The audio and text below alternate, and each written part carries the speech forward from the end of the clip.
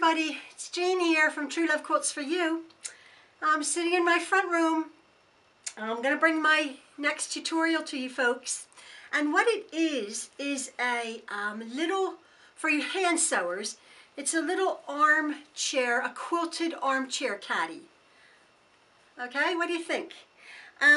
Watching television of an evening time, and you want your needle and your threads, a place to put your scraps. So what I've done is I've made this little quilted armchair caddy. Now it can either be, I'm showing it on my, what is this side? My left side. So you could have your remotes here. I've made 2 large pockets, or on this side I have made actually 6 smaller pockets on this side. It can either be for the left or the right hand side. So your remotes would tuck in here, and perhaps your tape measure, your seam ripper, pack of needles would be in here on the outside of your chair. Again, I've given you specific instructions. This is the tutorial on this armchair caddy today, but I've given you specific instructions for this size. However, I was sitting thinking you could actually make this if somebody knitted, you could make the pockets much longer for knitting needles and a skein of yarn. For some kind of craft, maybe, I don't know, even not beading as such, but maybe cross stitch, attach like a large ring, maybe like, what would it be, like almost like a large key ring for the little embroidery cards. I used to do a lot of embroidery. So you could attach that, and it's just of sitting watching TV of an evening time. There's a pin cushion. This pin cushion, I've actually made everything. This pin cushion is not yet affixed. I have to fix it. My prototype, which I'm going to show you, I've actually glued some Velcro to the base of the caddy, and then some Velcro onto here. But I was actually thinking perhaps you could even forgo the making a pin cushion, which I don't love because sometimes the pins go right through. This is just a fiber fill. Oh, I forgot to mention that. You have to get a little bit of fiber fill if you're going to make this. But like you could get sometimes like a little magnetic pin dish, or even a small, a proper like tomato pin cushion, which has the actual steel wool in it to keep your pins and your needles sharpened. That might work a little bit better than this pin cushion here. But I've shown you, I've given the instructions how to make the pin cushion. Spools for two spools of thread, but again you could customize it to make for maybe 3 spools, 3 smaller spools of thread. I show you how to do this. I've actually attached a ribbon. I haven't attached it at this end, but for a pair of scissors, because little scissors always go walking. So it's practical as well as pretty. My scrap bag, I've actually made it so you can just detach it and go toss your scraps out, you know, for your threads or your chocolate or something. So anyway, this is the tutorial we're going to be doing. Just wanted to show you, I actually made this with squared off mitered corners. And I did a terrible job. Really bad. I don't know how to miter corners, as you know. I don't like mitering corners. On my prototype, which I'm going to be showing you, is I actually rounded my corners. I round all the corners of my quilts. But this one I thought with I used a purchase bias binding, which on this application I quite like. But I don't know how to do the corners. It turned out okay, but don't look closely. But you won't. So anyway, you guys know how to miter corners. This is this one. But I want to show you my actual prototype, which I was sort of trying to learn on, which is red, which is my favorite color, as most of you know. Tuck that under there. There's my little scrap bag. And then again, this has, I've actually sort of kitted this out. This has a pack of needles, a seam ripper in here, tape measure. This pin cushion is a little bit bigger, and again stuffed with fiber fill, and my thread, a detachable basket. I did make a mistake on my showing you how to construct the pockets. As you know, I'm not great at math, and I cut my pocket lining too big. So I do go back and I show you what I've done wrong. but I was thinking about it. When I started to quilt, and how I quilt is I just sort of grab fabric and I slice it and I dice it, and it sort of ends up real good. But I'm not a proper quilt teacher, so I don't know math a lot. So I messed up on this pocket math. I don't know what I did. I really tried to get it right, but I made it properly, and I corrected my mistake. And also, these pockets here are actually made with stiffening interfacing. However, on this one, I actually used, because I ran out of interfacing and I wasn't about to go battle those shops. I actually made these pockets with batting. The way I've constructed the pockets with the batting in the tutorial, if you want to exchange it for a stiffening iron-on interfacing, which is this one, it's fine. They're both durable. I've reinforced everything. There's no real difference. This is just slightly softer, but it works exactly the same because, again, I've reinforced all my seams. So that's this little tutorial on my little armchair caddy. Oh, do you know? Does anybody recognize this? Yeah, it's my red cord. I needed a bit of cord. This one I found a piece of ribbon. This I thought, oh, red. I have my 20,000 yards of red cord. So I attached that. But real practical. Again, I was thinking, as quilters and people who like to hand sew, which I can't stand, but like of an evening time, you're watching television, you want to hand sew something, it would be nice to actually get this given to us as a present. But you probably know somebody who would like it, because it would make a real nice present. It's practical. Your remotes can go in there, all sorts of little bits, patterns. So yeah, that's my tutorial for today. I wanted to say something. Oh yeah. This is actually part one, as you've seen on YouTube. It's not a tremendously long tutorial. I've really tried to make it quite succinct, but I did put it into two parts. This is part one of a part two. I think I go up here to attaching the pockets, and then part two is finishing up the binding and the basket and everything. Again, this is optional. You don't have to make that if you didn't want, but I just thought it was practical. I thought this was practical because if you have sewn, where in the world do you put your pins? You stick them in your catch, don't you? You've done it. I know you have.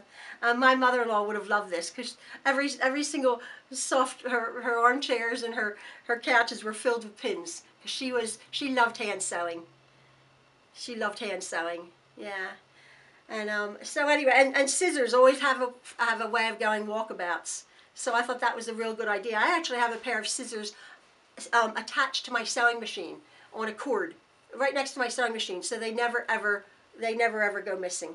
So that's our part one tutorial of our quilted arm caddy. Not an arm caddy. Well, it could be an armchair caddy. So this is part one, and so stay tuned for part two when we finish up our armchair caddy. Okay, thanks. Bye. You've seen my prototype and my finished product, but this is what I'm going to be making with this fabric. As you've seen, this is what I want to show you what we're needing for our project here. I'm going to try to do this fairly quickly for us. For our main fabric, which is this over here, we're going to be needing 2 pieces, 12 inches by 26 inches for the body of our caddy. We're also going to be needing 1 piece, 12 inches by 5 inches for this pocket here.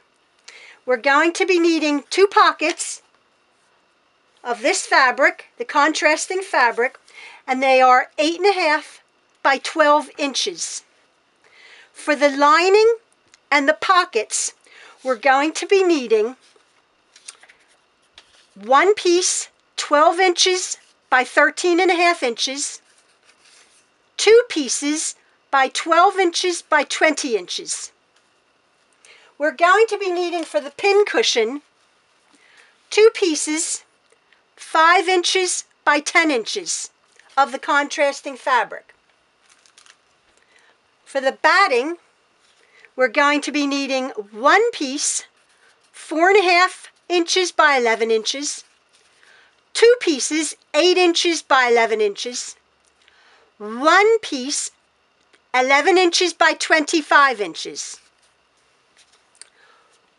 If you would like to make the scrap bag, it's optional over here, the little scrap bag. I've made it a bit smaller. I thought this was a little bit too big. You're going to be needing one piece of main fabric and one piece of lining fabric, 10 inches by 18 inches, if you want to make the scrap bag. And then we're going to be needing, I just cut off a couple of lengths of cord elastic and 1/2 inch elastic for the thread holder and for the scrap basket. You're also going to need, for your scissor length, you're going to need a piece of ribbon, and I literally just took this off of a fat quarter package. It was Rowan Fabrics. It was such a pretty ribbon, so I'm just recycling that piece of ribbon. That's about the right length. And then you're also going to be needing one package of bias tape, extra wide double fold for around the edge of our little quilt here. Our first step in making our caddy is we're going to be taking the two main body pieces of the fabric, the 25 to 26 inch long fabrics, and the piece of batting, which is 11 by 25. And what I've done is I've sandwiched the batting, centered. It's smaller on all sides, which we want to the wrong side of the backing fabric, which is the same fabric. And then we're going to sandwich the top fabric, which is the same, on. And we're going to go over, if you want to pin this, we want to go over to the machine and we're going to quilt it. Again, if you just refer to my pot holder, my tote bags, I like to quilt my fabric. I find the middle and I just go down one and I go over about every inch or so across the top of my quilt. And that's what I'm going to be doing now, to be creating this quilted body of the caddy. I've quilted my front and my back piece together in 1 inch strips, 1 inch lines right across the top of my quilt. And actually what I've done is I've secured the edges of my quilt here, the edges this side and this side. Now what we want to do is either right or wrong sides together, it doesn't really matter.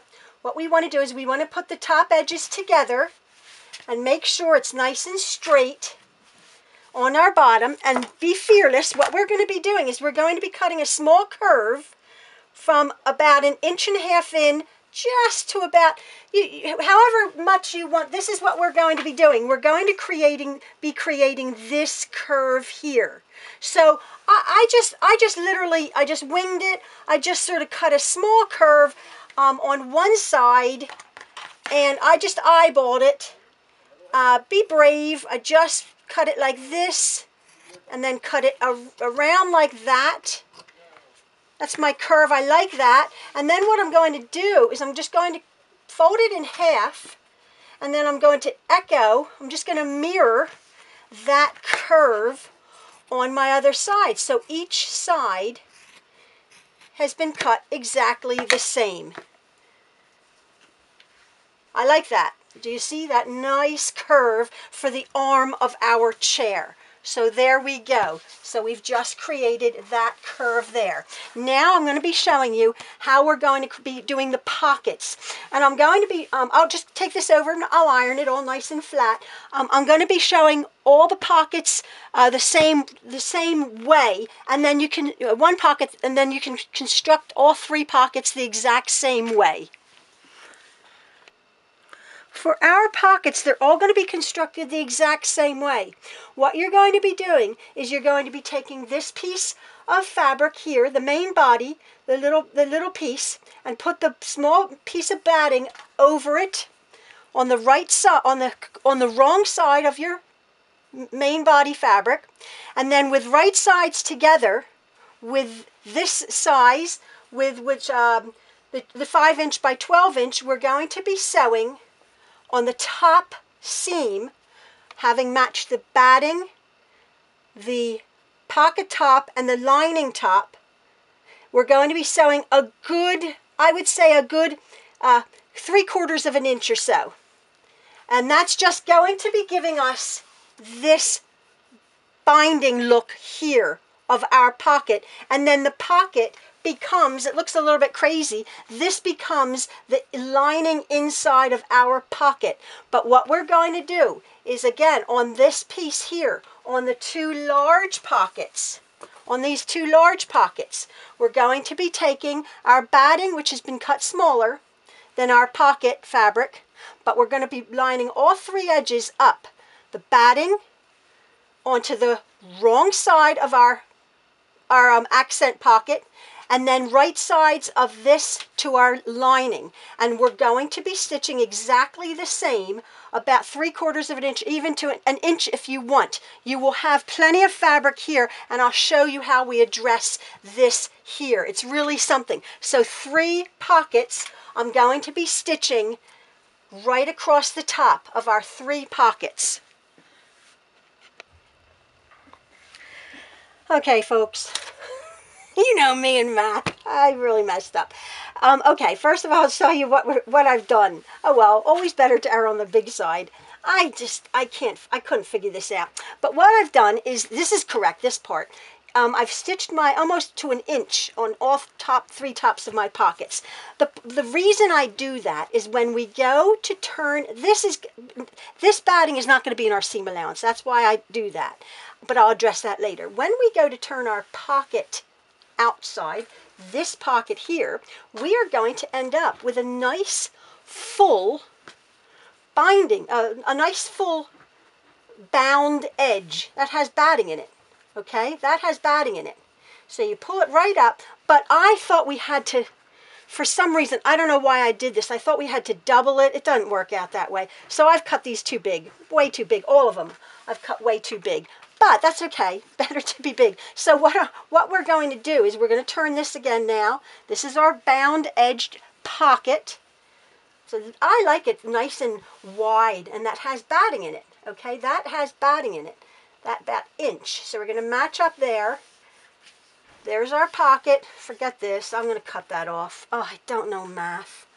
Oh, go somewhere if you want proper measurements. I really tried. I thought about it, and I go stuttering again. I knew my logic. I needed to make this bigger, but I made it miles too big. But anyway, so what I'm going to do is I'm going to try to get this fairly quickly. There's my lovely pocket right there. And I'm going to go along, and I'm going to just stitch right along that lovely bit of binding right there. And we have a fully lined pocket. But what I can do, look, I can just cut off this piece of fabric. Geez, whatever. So there's my one pocket. I'm going to stitch this and press it real nice. Sorry, folks, I made it too big. I don't know what my logic was. Whatever. My stuff turns out, but, and I'm not cavalier in thinking I'm wasting fabric, but I really did try, and that didn't work out. Anyway, here are my 3 pockets. So what I'm going to do right now is I'm going to go over, and I'm going to press real good, and I'm going to just stitch right along that ditch. If you want to, you can stitch at the top. But I just like that look right there, because this is already filled with batting. Here are my fully lined, batted pockets. And now you have to figure out if how you want yourself for your own personal needs. You may want a pattern, how to actually configure your pockets, your stitching.